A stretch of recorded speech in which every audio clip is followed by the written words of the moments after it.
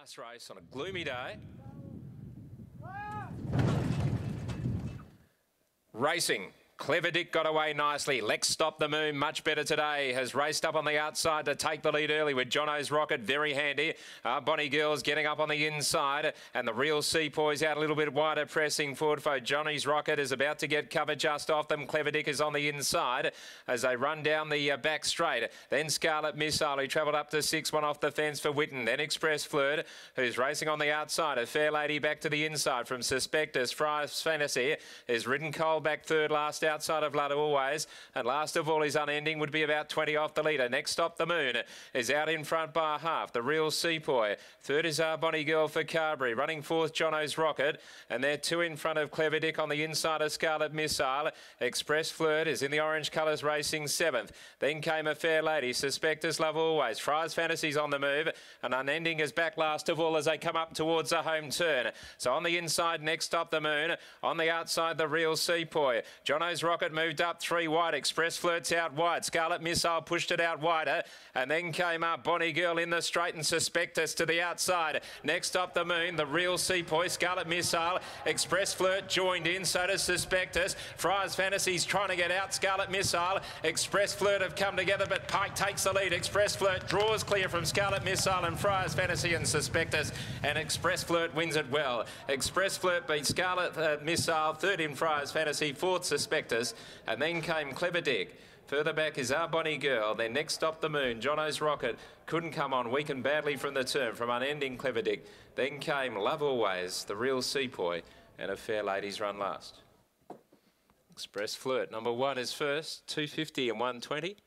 Scarlet Missile, 240, 180 Fry's Fantasy. So the three at the top of the market, the only three really under double figures, in fact, have come away with the race. One beats 8 and 6.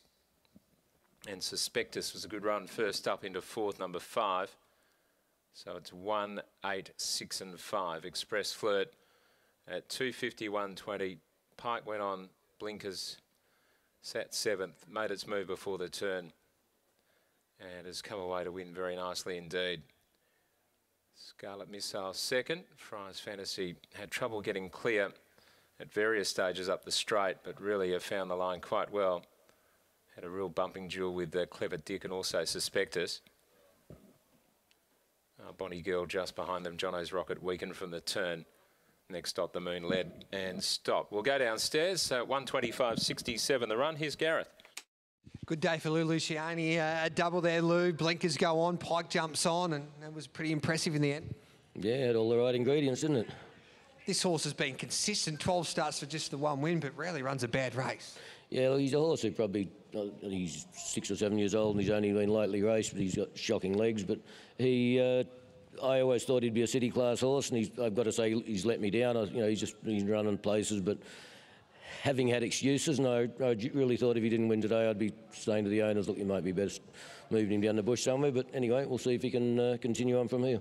Because he's lightly raced, he's had those problems. You just keep pushing on and just cross your fingers that you can keep him sound and maybe get him to Saturday and hopefully taste success. Well, surprisingly, for the shocking legs that he's got, he's relatively sound. So it throws all the rules out of buying horses at a yearling sale, because he's got the worst legs I've ever seen on a horse. But he's as sound as a bell. Sometimes it doesn't make sense. No, it certainly doesn't. Good luck, mate. Well done. Thank you. There's Lou Luciani there, a winning double for the Luciani camp. William Pike a double as well. Brittany. Scarlet Missile was good, but the winner was just too good in the end. Kate Whitten pushed Willie Pike out 4 and 5 wide, and she gave Scarlet Missile a lovely run, but couldn't go with the winner. And Fry's Fantasia was back in third. So 185, 186. Suspectus back in fourth there. Brittany, time 125.7.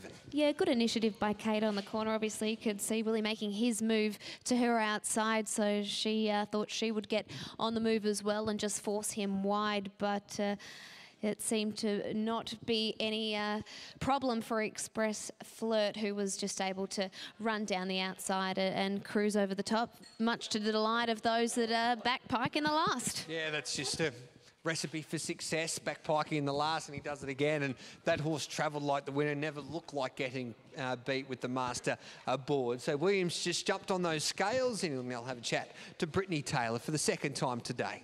This is becoming ridiculous, Pikey. Do you just smirk to yourself now when you win the last? No, not really. The pressure's on. I'm just happy I got the job done. You did indeed. Were you conscious just to get moving before the corner? Yeah, a little bit, but unfortunately I moved out instead of forward, so I was lucky to get away with that one, really. Was it to the horse's credit that it was able to run as well as it did? Yes, definitely. I know he's been a bit unlucky, so I wasn't too worried about riding not so pretty, but when I hit the BMW in the car park, I was a bit worried. Well, you got the job done. Congratulations. Thank you. Well done to Willie Pike and Lou Luciani in the last. That wraps up our coverage here from Ascot.